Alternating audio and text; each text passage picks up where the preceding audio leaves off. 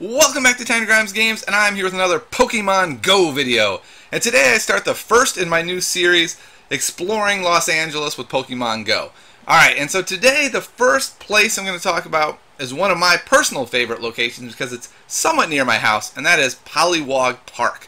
Pollywog Park is located in Manhattan Beach, and here you go. If you look at this is briefly what it looks like. And I'll talk about that in a moment. And here's actually a nice little picture of the park. Very picturesque park. It's a rather large park without being too large.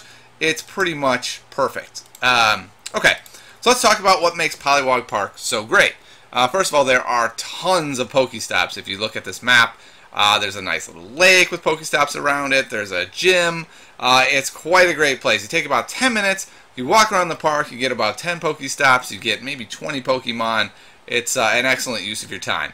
One of the other great things about it is that, unlike a lot of parks, it's not all children all the time. And I don't mean that as a bad thing.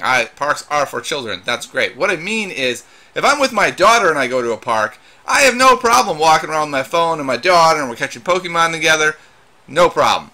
But if I don't have my daughter with me and I'm just like, oh, I'm driving around, I'll stop at this park real quick and catch me some Pokemon, it always feels weird to me if, like, there's a playground and tons of little kids on it and I'm this dude walking around with my phone and people are looking at me and like, is that dude playing Pokemon Go, or is that dude really creepy and weird and taking pictures of my kids? So I very much like that this park is big enough to where you don't have to go anywhere near a playground if you don't want. You just kind of wander around, have a nice walk while you're actually getting your Pokemon. It's quite picturesque.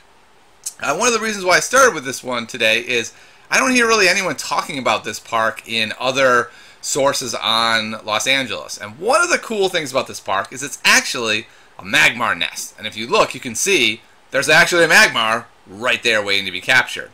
And so I'm going to show you real quick how many Magmar I have. If you look, I have 4 Magmar. They are 4 of my top Pokemon.